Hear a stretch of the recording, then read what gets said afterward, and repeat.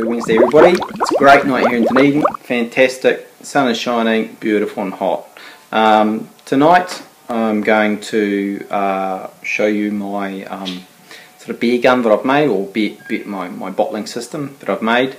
But first and foremost, I need to say thanks to everybody who posted comments 2 weeks ago about my refractometer issue, and looks like I didn't do enough research, did I? Yeah, that's right. Basically, the minute we put it into the fermenter, the refractometer is useless as the alcohol interferes with it. So just when I was starting to think I bought a dud piece of equipment, no fears. Anyhow, on Thursday it's time for a beer. I've got a couple of beers there, another one from Zane Maxwell and one from Nathan McKenzie, who I caught up with last week, and Dean McDonald.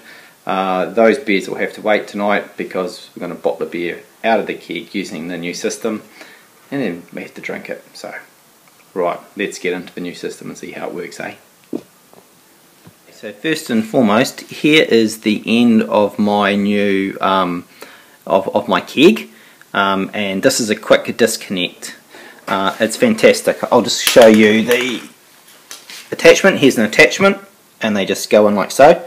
They lock in, and when I need to change it, I just pull it up here, and whoop, out it comes.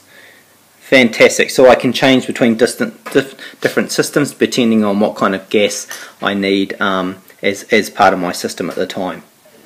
So let's connect that, and then let's have a look at the bigger picture. So looking at the bigger system, gas comes in over here. It's split at a junction point, but effectively we've got gas now being pumped into the corny, which is pretty standard. That's what we know.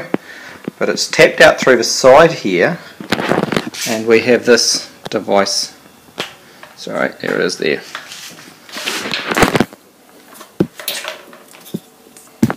Sorry.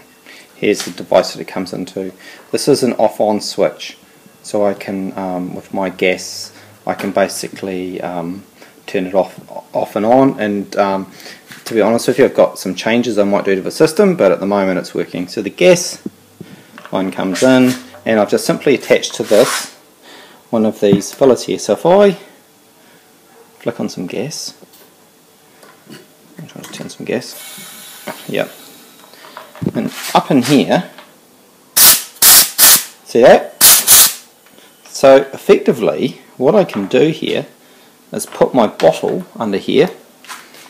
Yep, so you can see there, I can put my bottle under there and I can flush it. Let's try and do that now.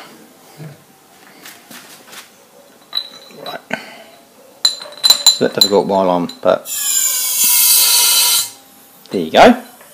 Bottle's flushed with CO2, and then what I do, sorry, is this goes into here with the picnic tap. Sorry, it's a wee bit, and I can fill it. There's going to be some problems. It's all pressurised wrong at the moment, but effectively, but I'm going to do it properly. I'll sort out the gas in a minute, the gas pressure, and then I'm going to show you how I fill it. This is a picnic tap, which effectively comes off the side here. Cheap. And again, these bottle fillers fit conveniently, so on the end, like so. We can use this to fill. So it is a double movement. But anyhow, let me just get the pressure on this organised. Let's have an overview look of it. Gas flushing, move to the second stage, which is filling the beer, and then we quickly cap it. Okay, so the first thing I'm going to do is flush the bottle with CO2. So we put the bottle in. You can hear that. Flushing it with CO2.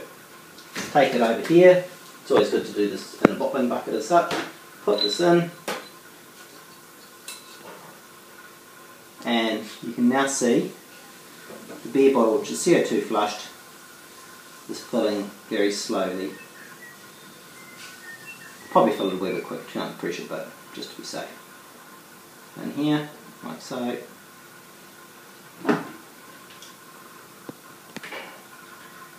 And that's pretty much it.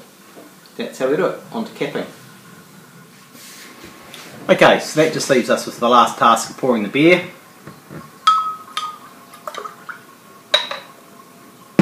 Nice. It's only had a couple of days on the carb, that beer, so it's just a little bit under, but pretty nice looking drop. Pretty happy with that. This first little bit that's coming out, it's just got a little bit of impurity in there, but just notice the next lot coming through is pretty clear. Now, anyhow, I'm going to leave it there this week. I just want to make my SJ pour video about my idea for the competition. As predictable, if you watched my thing last week, it won't be conforming to beer style, my recommendation. But anyhow, happy Homebrew Wednesday. Catch you next week.